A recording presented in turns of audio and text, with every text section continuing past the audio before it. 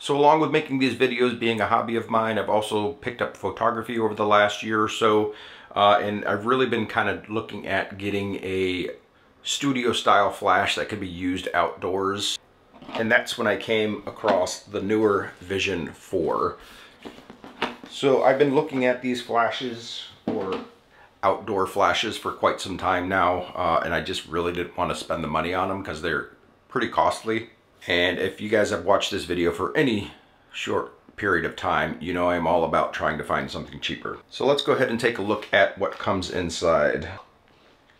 Okay, so this is the flash unit itself. It does have a Bowens mount on the end here.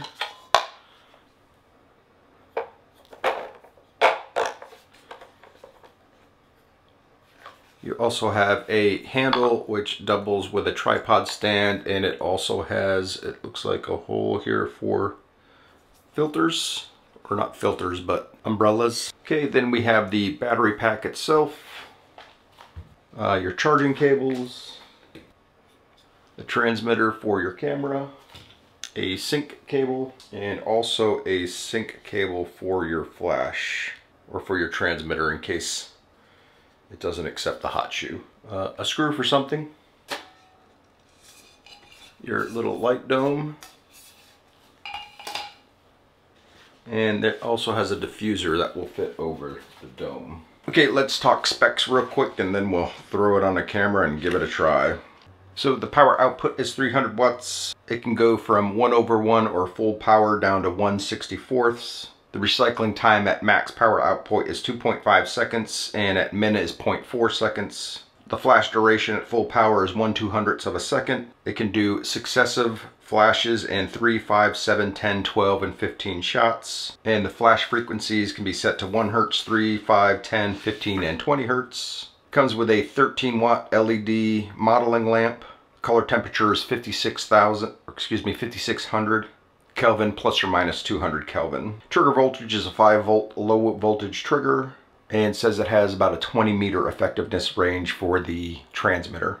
This flash can be triggered with either the sync cord, a photocell, radio trigger, or test button. The flash tube is replaceable. For the dimensions, the diameter is 125 millimeters, length is 220 meters. It weighs 1.8 kilograms and says it gets 1,000 shots off of a fully charged battery. And that battery is a 7800 milliamp hour at 10.8 volts. And it says it should take about 5 hours to charge fully. Okay, so that's all the specs under. So let's grab a camera, slap the transmitter on there, and take this thing for a whirl. Okay, we'll start by just go ahead and tossing this. So that's what that screw is for. That's going to be to hold it onto a light stand.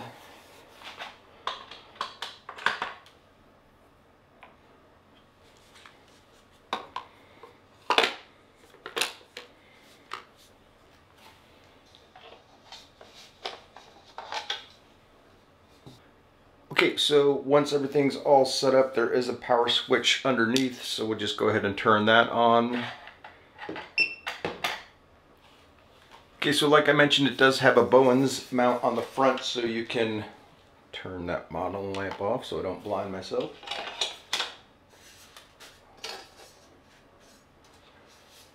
So you can mount any of your standard Bowens mount type of diffusers or anything like that on there. And as you can see, that is the modeling lamp. Toss this receiver. So the receiver also has a rechargeable battery in it. And it takes a CR2 3-volt battery. So for this, I'm going to go ahead and take off that light dome so that way we can just stick an umbrella in there.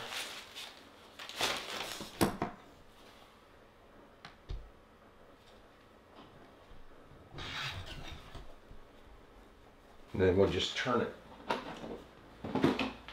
We'll just turn the flash sideways so that way we don't strobe you out here. Okay, I'm just going to take and put this down at a very low setting here. Okay, so for full disclosure, I do have my modeling lamp over, or my other flash over here, acting as a lamp for the video. So it'll probably trigger when it sees this flash go off. But we have our transmitter on top of our camera. So we'll just single flash there. But what I would like to see, because my current flash that I use indoors doesn't have high-speed sync, so we're just going to go to continuous shooting medium and see if this flash holds up to it.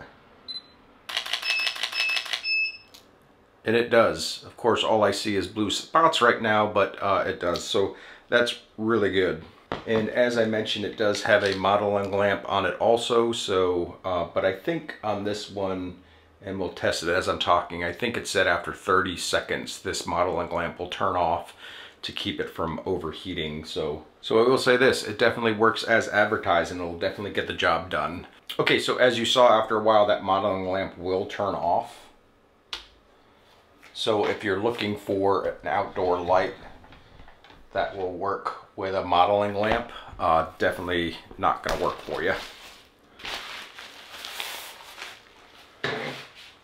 But for a regular flash, definitely gets the job done for sure. No complaints on that. So as I'm taking this apart, I'll kind of give you my thoughts on everything. So it's definitely heavy, and it's not really the smallest outdoor flash that's out there. There's definitely some other ones that are much smaller, even pocket sized, but you're talking about 3 times the price. Now, if I was a professional photographer and would be using it all the time, sure, I would probably go ahead and get that. But for somebody like me who may every now and then go out and do some, you know, sunset photos with the family or something, and if you're not familiar, if you've ever tried to take a picture of like the sun behind somebody, for instance, if you're trying to get a sunrise or a sunset photo, and the people kind of look like shadows, that's because of how strong the light is behind it. With something like this, you can set up the flash in front of them, so that way you can light up the subject while still getting the background at the same time. Of course, there's other options or other techniques you can use with bracketing and all that kind of stuff, but like I said, I've been looking at getting into one of these, I'll call it outdoor flashes. So at 1/3 of the price, it will definitely get the job done for somebody like me who's just a hobbyist. So earlier we talked about this little diffuser. So yeah, that's definitely a nice little addition. Like you saw, you could travel around with one of these and call yourself Mary Poppins, or you could just have that little diffuser at the end on there. And like I said, what's great about this is that from one of my previous videos, it can all fit inside